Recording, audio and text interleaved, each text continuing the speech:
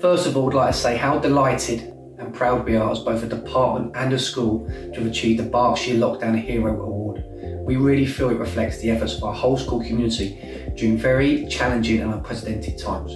This national recognition meant an awful lot to our community, and we worked incredibly hard to set up activities that their families and their students at home could take part in. We are hugely proud of what we achieved during the lockdown period and the can-do attitude of our staff and our students and the whole school community.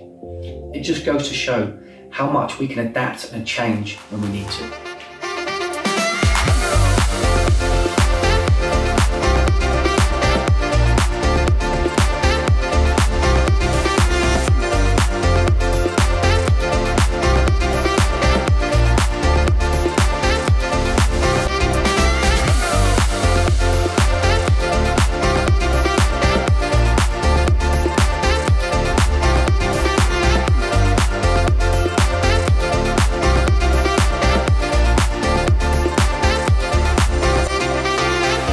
We caught up with the Theale Green School in Berkshire, where some pupils have been back and taking part in socially distanced sports and will continue to do so throughout this week.